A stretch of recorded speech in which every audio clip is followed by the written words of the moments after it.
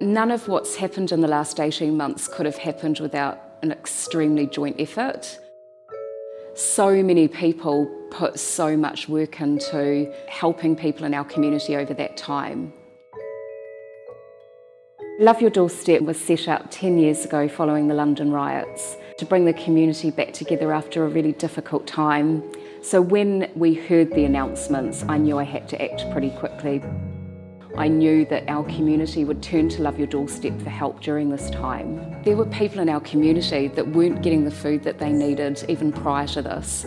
So over the course of 3 to 4 days, we brought together over 70 local charities and we managed to register and mobilise over 600 volunteers. Within the first week, over 400 requests had come through to us. People gave up so much love, time and commitment, and without that working together, it would never have happened. Over Christmas time, we wanted to do something really special for the vulnerable people and the people in need in our community. So we organised over 200 Christmas hampers, just so that they had some comfort during that time.